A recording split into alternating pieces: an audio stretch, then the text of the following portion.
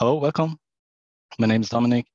I'm a senior developer at SAP inside the RAP runtime engine, also known as the soll framework. And my colleague Steffen, who also has to turn on his webcam. Hi, sorry. Hi, my name is Steffen Mattes. I'm part of the RAP integration team at SAP. Yeah, and today we want to talk about RAP troubleshooting using the ABAP Cross Trace. I think my light is a little bit off. I'm very sorry for that. One sec, please.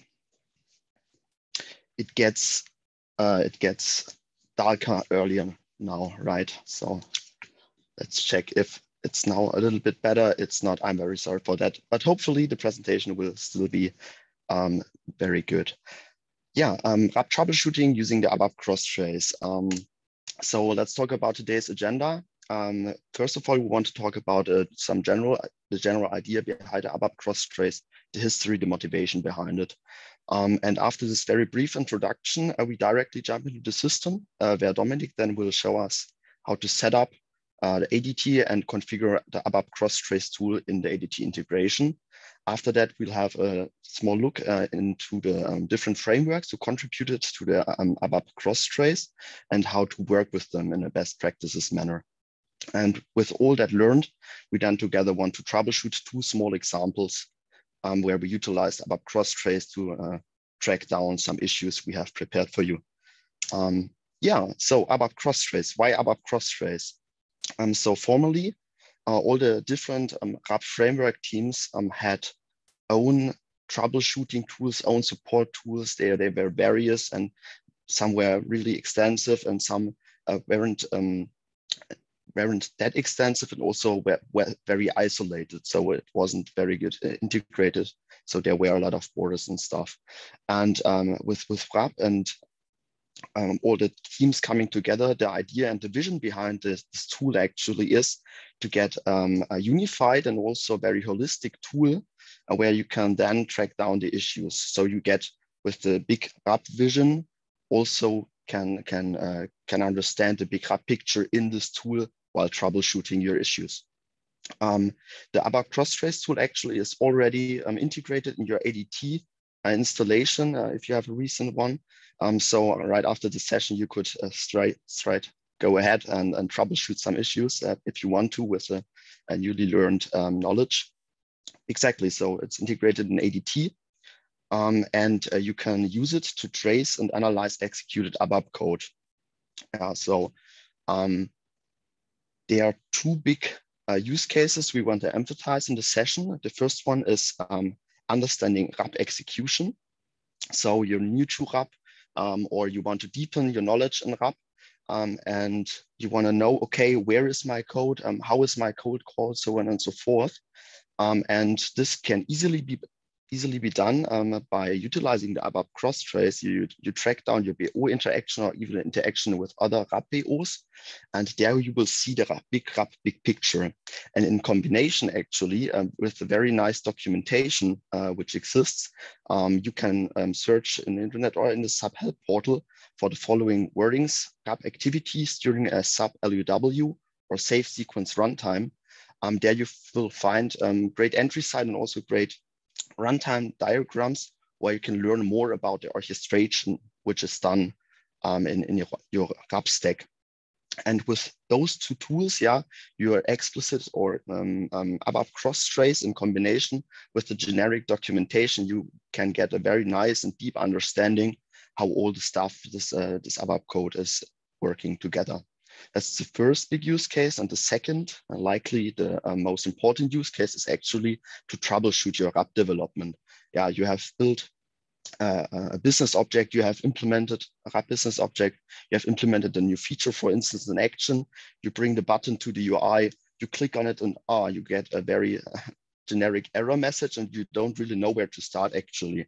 In some cases, it could also be that the error message or the error situation is so generic that you won't even retrieve any error indication like in the ADT feed reader or formerly SD22. So you don't really know where to start, for instance, debugging. And therefore, it could really be painful to track down this issue. And that's where the ABAP Cross Trace comes in. This gives you a great opportunity to narrow down actually where your issue lays, and to understand what is not working well in this specific manner. Exactly. If you want to learn more about working with ABAP Cross Trace, about the session beyond, you can always search in the SAP help portal for the working with the ABAP Cross Trace. There you will find further information, the official documentation regarding this tool.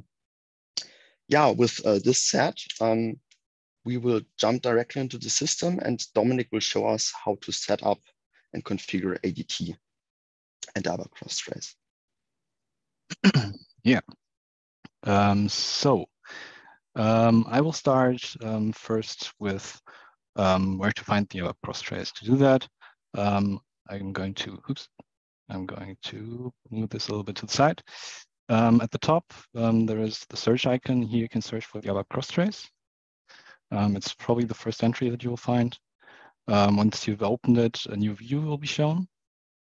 And from working with the ABAP Cross Trace, we've gathered some experience, and from our perspective, it is useful to have a dedicated perspective for the ABAP Cross Trace, because otherwise you're always switching between different windows and trying to understand things and always going back and forth. And so we would recommend to create an own perspective for that. And I would do that now. So first I will close everything that I don't need, which is basically everything, apart from the properties view, which I will keep. Oops, that was a double click. And so we keep the properties view, we keep the ABAP Cross Trace, and the outline is not needed, and we collapse the Project Explorer for now. And then we put this side by side because of the current settings of my display resolution, and we add a new properties view. You can duplicate that, and we'll rearrange it to be beneath each other. And the reason that we need two properties views is that a lot of information is displayed here, and in the future it might be necessary to see two things at the same time, so it's recommended to duplicate them. One thing that you have to ensure, this icon here pins the view to your current selection, so you have to unpin it so that it updates automatically. And this is already the perspective that we want to use for the ABAP Cross Trace always. And so, sorry for that. And so we save it. To do that, you go to the perspective at the top right click it, and then hit Save As, and then you give a name, ABAP Cross Trace, and save it. And now you have that perspective saved into your settings, and you can always reuse it. And to go back to the old, or to the default ABAP perspective, you just open the default ABAP perspective. Both will be available, and you can switch between the default one and the one we have just created, depending on whether you want to analyze something or whether you want to develop or debug or whatever. So now the ABAP Cross Trace view itself. The ABAP Cross Trace view has two subviews: the trace configuration, the trace results. Under trace configurations, you create the configuration of what you want to trace, and later on, once you have reproduced the error, the results will be shown under the trace results. Now we go into the trace configuration. So you will see that here I have already a trace configuration, an old one, but for this demo, I will create a new trace configuration, and a new window pops up, and this can be split up into the general settings at the top and the components that you want to select for the trace. And we'll start at the top. So status, we of course want to keep it active right now because we might want to trace something. Then you can set the number of traces that you want to create. So you can set a threshold here that if it is exceeded, no further traces are created and the database is not dumped with too many data. You can select whether you want to include content and potential sensitive content. The recommendation here is to mark both, because if you don't, then it just shows the execution, but no data, so no keys, no values that have been updated, etc. You can set a deletion time for the trace. So the configuration will remain for a certain time, and you can set that it should remain for a couple of hours or days, and then automatically delete itself, or it will remain. You can give it a description to identify a certain configuration, for instance, if you want to save that for the future. And then you can provide request filters. So here you have a user filter. This is my current user in the trial system. You can use the auto completion to search for that. If you want to trace for another user, for instance, but I will keep my own user. You can restrict the traces that are written to an entry type. So, or for instance, if you are using a generic test user on the system and a lot of different requests are sent to the system for this user, you can restrict it to a certain type and to a certain request name. So the service name, basically. And with that, we are already finished with the general settings. And next up would be the components. Due to the resolution right now, this view isn't really big, so we have to scroll through it. But the components itself is basically entries for the frameworks that write into the trace. And we will only cover the runtime specific entries. So only the ones that are involved during the generic execution of the request. And our general recommendation is to first start with trace level 1. The reason behind is that it covers the basic essential information, as Steffen already pointed out, can be used to learn and start working with RAP and get a good overview of an execution and to compare it to the documentation to understand everything better. And if you increase the trace over time, the information, of course, gets more and it might exceed the knowledge that the documentation provides and also the knowledge you need as an application developer. Because, of course, this tool was built primarily for us ourselves during development. And that's also the reason why currently the trace level is always an expert level, because that's the level that we use during the analysis of issues in support cases. Our general recommendation is also to trace the level that you want to look at in the end. So it's not recommended to, for instance, trace at level 3 expert and later on only display level 1, because that might lead to a possible loss of information. Because not all components currently use the trace in the same way. So it might be that if a higher level is entered, other information is provided, and later on it may be filtered out, and that might lead to inconsistencies in the trace if it's filtered incorrectly.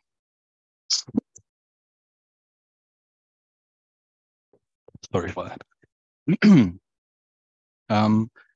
Another cool use case of the cross trace is that you can share it. We'll show it later on. So when you have an incident or an issue that you can't troubleshoot yourself and you need support from SAP, you can provide the trace to SAP development support so that we don't have to reproduce the issue and can analyze the issue already with information provided by you. That will speed up the support and also make hard to reproduce issues easier to analyze. And another disclaimer, the trace itself is maxed out at 10,000 entries. So if your scenario is really complex and really big, and you've selected everything or all components in the trace, that makes it pretty fast, the 10,000 records. So if you have such a big scenario, start small and slowly increase the information that you want to trace. Good. With that being said, let's start with the components. So the bodies, we'll skip that because it's not part of the RAP processing itself. So the first entry for us would be the ABAP behavior runtime. The ABAP behavior runtime is basically the kernel that directly communicates with your behavior implementations. And it's split up into the core runtime and the determination and validation runtime. For us, the recommendation is to select both because this is the point in the trace where you see where the framework switches to your implementation. And our recommendation would be to start with level 1. For support communication, the recommendation is to use trace level 3. Next up would be the both RAP managed runtimes. They split up into the BSP framework and the CSP framework. Here, the background is that basically CSP is the BDEV managed runtime and BSP is for mixed legacy scenarios. For instance, also if a BOP scenario is, BOPF scenario is involved, then you might mark this to see the communication with your BOPF implementation. And here the recommendation is to keep it on level 1 again for both cases, because in the BSP level 2, the extended information might exceed the basic information you need and might become too detailed. And in general, again, level 3 is recommended for experts and also when communicating with SAP support. Need to drink something, sorry.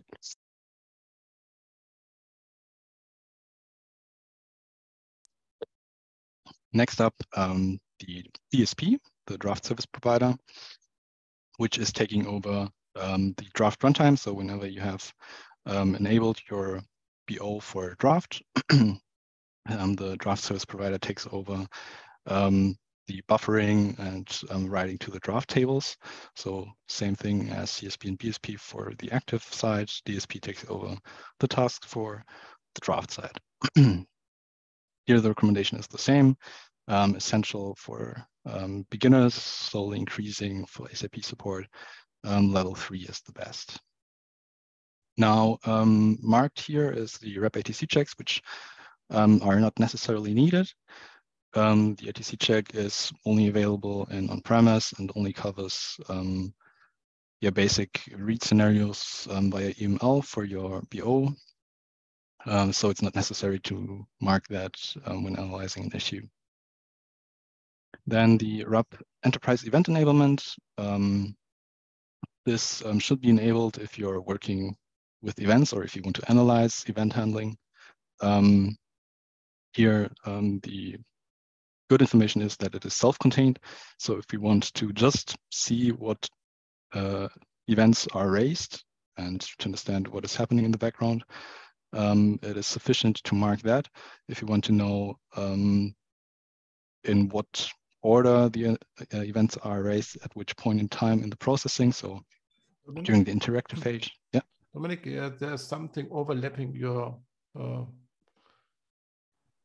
my audio? Near your screen on top. Yeah. There are some. What? I don't see anything. Shared and it's overlapping. The upper 10% over the is created. There are some. Ah, that's the Zoom thing. The header. Okay.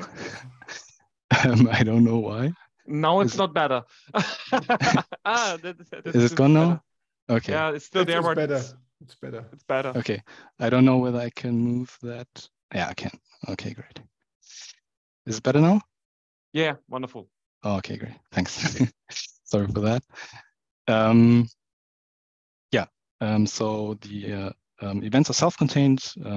If you want to see whether when events are raised, you can use that. If you want to see during which phase they are raised, then you need to enable other parts of the framework, which we will talk about in a minute.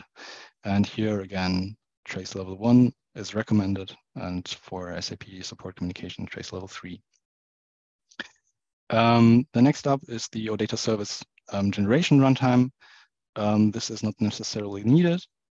So during activation and publishing of your service binding, several artifacts are generated and a lot of things are happening in the background. And it might be that there are issues that can occur. And if this is the case, you can look at them by selecting this entry. But generally speaking, it's not necessarily, so only needed really when troubleshooting that part. And here again, trace level 3 is recommended when forwarding this to SAP. And from the team, the feedback was to really provide that, because sometimes it's hard to reproduce such issues. So if you encounter an issue during activation, please trace it and provide the trace to SAP support. And now finally, last point is the RAP runtime engine or RAP orchestration and query, the soll framework, which is split up into 4 things. The soll framework basically takes over the general orchestration, and it is recommended to always activate this when tracing the processing of your requests, because without it, all the other trace components will just appear out of nowhere and not be ordered, and it won't be you won't be able to really recognize why things are called and in which phases they are called.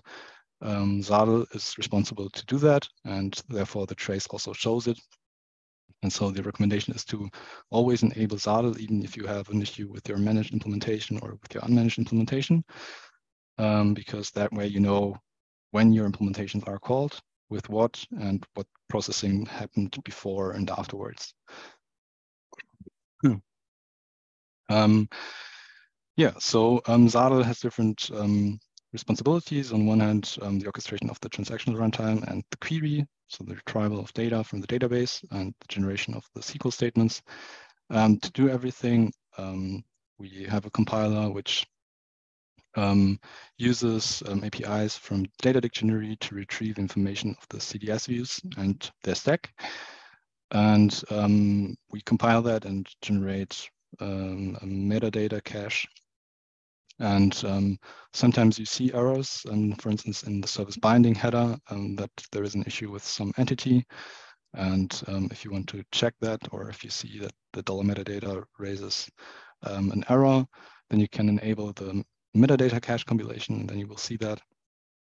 The APIs to the metadata queries are basically the calls to DDIC to see whether the data from DDIC is consistent, so whether what is currently visible in the CDS view is actually persisted in the database. And the other two are general events in the runtime of soll. So the recommendation is to mark them. Here we have different levels. So actually, if you're a beginner and want to learn the essentials, then you can mark the trace level 1. We have actually trace level 2 as extended information for application developers, so a little bit more information is provided during the SQL execution, for instance. You can see the statement hash that HANA is using to execute, and you can use that to watch the execution plan if that is available. And other information is added, but you can start with 1, and trace level 3 is again the expert view and what we use in support, and which you can use to forward to us. And with that, we are finished because we are going to cover Gateway itself. And that's it for RAP troubleshooting. This is the recommended configuration of the trace. You should always enable the soll framework, eventing if you want to check for events, depending on your implementation. If you have draft in your BO, you can mark that. If you have a managed BO, then you can mark both managed runtimes. And also the ABAP behavior should also always be enabled, because that's the point in time where you are called.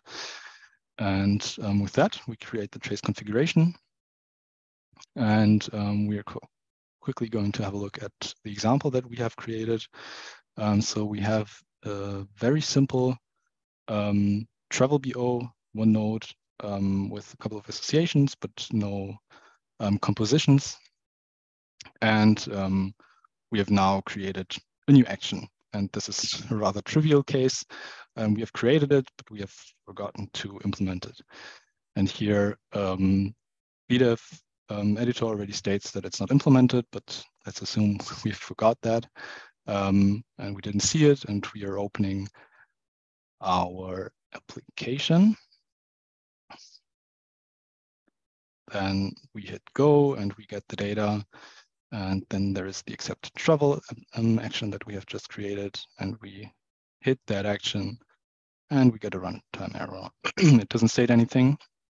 And we could go to the feed reader and check for the dump, but as we have just created the ABAP Cross Trace, we can go to the trace results and refresh that. And there is a lot of things happening in the background from other examples that I created, but the two newest ones, which were just created at 1640, were first the GET request when we hit go, and we can have a look at that. We can see that data has been retrieved from different database tables for the draft entries and for the active instances. And then expands have happened, and the data has been returned, so 9 entities. And if we look at the problematic part, we will see that an exception was caught and it caused a short dump. And here I would like to point out a few things. So as I mentioned earlier, there is the possibility to trace on different levels. And when opening the trace, there is a default level that is selected. And you can change that by going to Window, Preferences, and then ADT.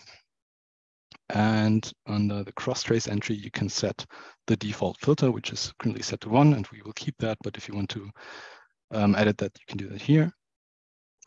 And then it will change the default filter, which you can change manually always under this button and add additional filters. Then other features of the trace itself are, for instance, the navigation. So here you can already see that the ABAP runtime called an implementation, and it's highlighted in blue. And by clicking Control-click, which is also the tip tool, tooltip, it will navigate to the method that has been called, in this case, the get global authorizations method. And yeah, in general, the trace records contain a short message which describe in a brief way what happened in that entry. And by double-clicking an entry, you can display the properties. So in this case, yeah, just pick something, the global permissions phase, for instance. The properties will then update, and you can select from different property tabs. So the content, for instance, or general information, or the call stack, if that is helpful for you. And if actually something is happening in there, like during the call of the global authorizations method, you will see the parameters that are used to call it. And another feature of the cross trace is highlighting. So we have implemented the trace in a way that we try to point you into the right direction when something bad happens. In this case, an exception occurred, which was unexpected, and we can already determine that that is something that is wrong and done incorrectly by the application, and therefore we mark it in deep orange to guide you into the right direction where you have to look at. And in this case, it is actually stating the same thing as the dump. So that let's look at the short text, that the handler is not implemented, and that led to a short dump at application modeling error for the BDEV ZSM C travel TP. And to overcome that issue, well, quite obviously, we have to implement the behavior definition action. And to that, we go to the BDEV and use the quick fix to add the method. And implementing it is not necessary to solve the issue. So if we activate it and go back to the application and hit accept travel, the error does no longer occur. Okay, some other issue occurred now. But that's basically the idea. And yeah, regarding the implementation of the action and further examples for the cross trace, I would hand over to Steffen.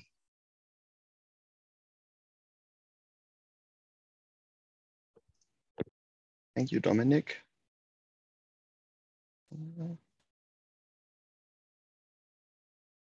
Camera isn't working. So video, okay. Thank you, Dominic. Yeah, as already teasered, the action now is at least existing in the behavior implementation. And when clicking, now strangely this error occurs. Okay, however, we will straight go ahead and check. Okay. We will hit back to the behavior implementation. I'm very sorry for this one, but now the first issue is fixed, and the second issue we want to look at, we will encounter shortly when we implement, when we implement the action in our behavior implementation. So when we have a look at our behavior implementation, I think we have a problem with, oh, okay. When we look into here, we saw that Dominic has added this accept travel implementation by utilizing the quick fix of ADT. I copy the code we have prepared for you into this method. Formatted doesn't work as well. That's good. Okay. We copy this code here. We activate the class, and now we check whether our implementation works fine or not. Therefore, we go back to the UI, navigate to this instance and click accept travel. And oh, nice. Now we get another error code, actually. And this is one of those error codes we already teased in the beginning. I get a rather generic error message. Yeah, resource not found. Okay, something happened. But when heading to ADT and checking the feed reader, we can see the error actually, which happened due to the non-implemented action of the BDEF, but we don't get any other indication what could lead to this error. Therefore, we quickly head to our ABAP Cross Trace window in ADT. I have prepared, as Dominic showed to us, this ABAP Cross Trace configuration. I activate it. Oh, sorry.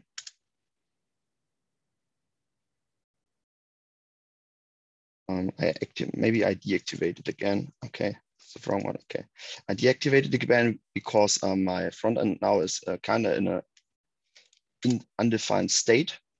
So better to start from a clean beginning. We also see the first instance somehow is gone. Interesting. We go back to the starting point where we can reproduce the error. Go back to ADT, activate the trace. So we will only trace the resulting traffic from the application, which we are really interested in. Go back to the UI, then click the faulty action again. We retrieve the same error again on the front end.